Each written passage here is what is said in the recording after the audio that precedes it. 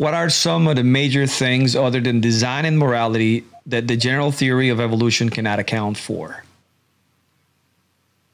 Well, I think that its explanatory mechanisms are heretofore inadequate.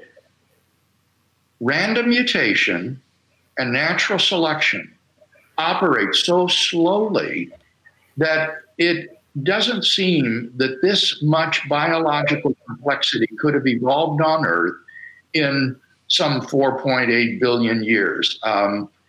Indeed, John Barrow and Frank Tipler, in their book, The Anthropic Cosmological Principle, list 10 steps in the course of human evolution, like the origin of photosynthesis, the origin of an inner skeleton, the origin of mitochondria, 10 steps in the course of human evolution, each of which is so improbable that before it would have occurred or evolved, the sun would have ceased to be a main sequence star. It would have gone through the entire course of stellar evolution and incinerated the Earth.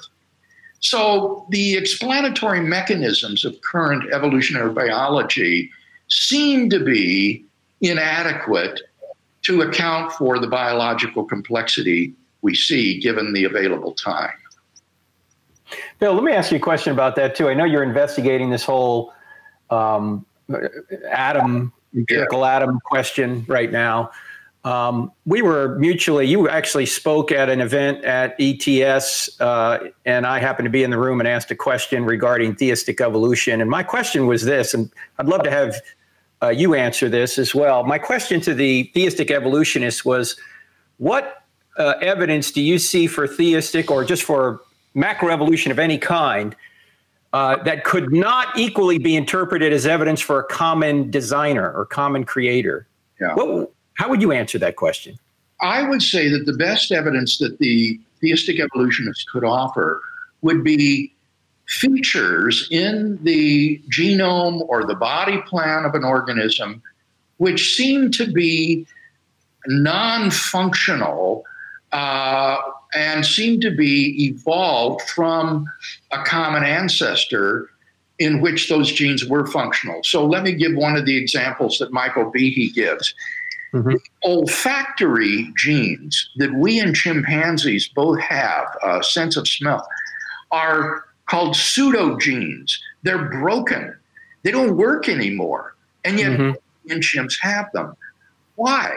Well, the best explanation seems to be that we got them from our last common ancestor who had these, and that therefore we both share these kind of genes, even though they don't do any good at all in our genome.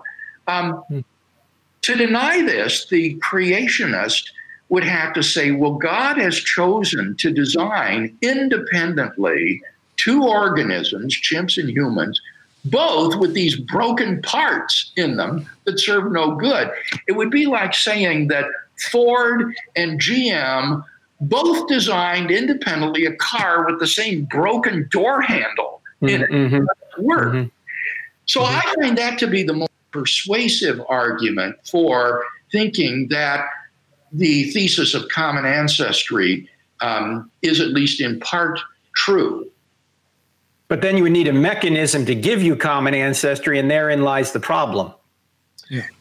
Right. The question would be, is random mutation and natural selection enough to generate these biologically complex organisms from these common ancestors? So there are two separate issues here, Frank, that need to be kept distinct.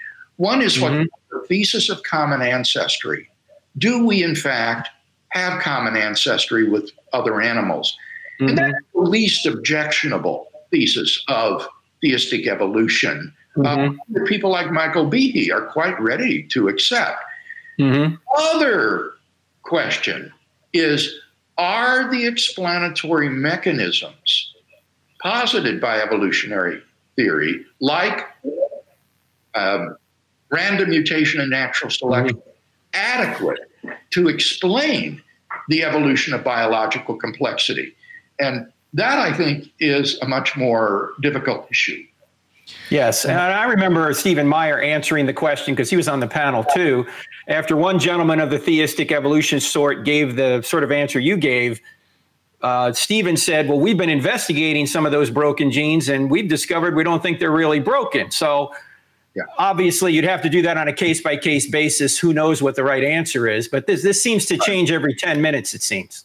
Yes, and you're exactly right. This is what would need to be investigated. For example, the misnomer of junk DNA. Exactly, yes.